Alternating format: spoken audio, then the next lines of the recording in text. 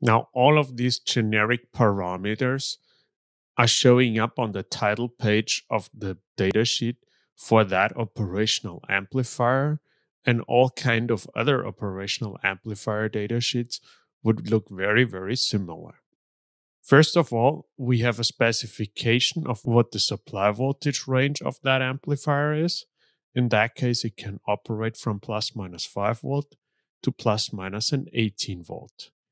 Then we have a noise figure, how much noise we have per square root hertz in the spectrum of the output of the amplifier, a parasitic offset voltage at the input, and just one out of the many numbers that represent the total harmonic distortion of an amplifier. The slew rate is rounded to 7 volts per microseconds, and the gain bandwidth product is given as the gain, which is unitless, and the bandwidth is in hertz, as 16 megahertz. The open loop gain, that is where we have the maximum DC gain, or in other ways, where the corner frequency of the amplifier is specified up to 20 kilohertz. From the output specification, we can see that it cannot swing all the way to the supply voltage, but only from 14.1 to minus 14.6 volts.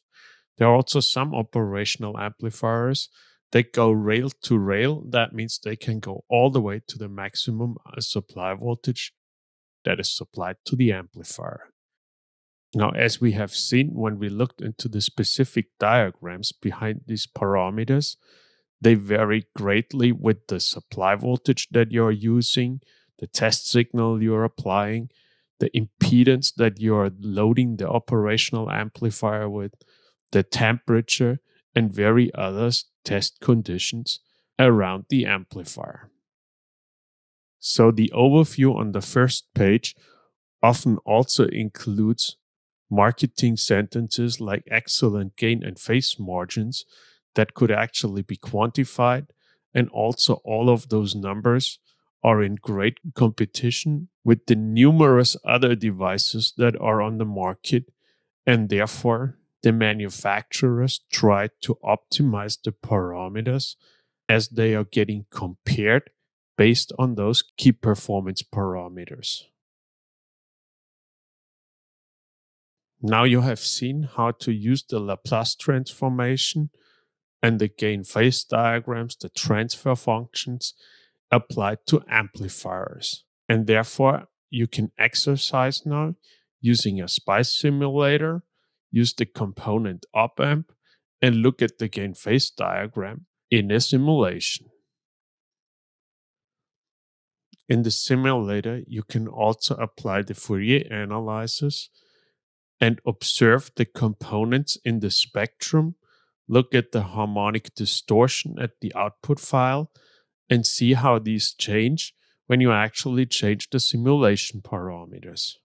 Furthermore, you can try to simulate the crossover distortion by adding antiparallel diodes at the input, so one diode pointing one way and the other diode pointing the other way, for example, with a voltage drop of 1 volt, and make sure you use a resistor to actually have some currents flowing through those diodes.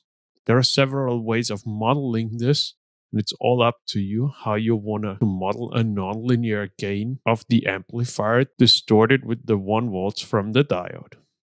Now, using the method that you have developed above to look at the Fourier output of the simulation, you can compare those plots with the distorted plots.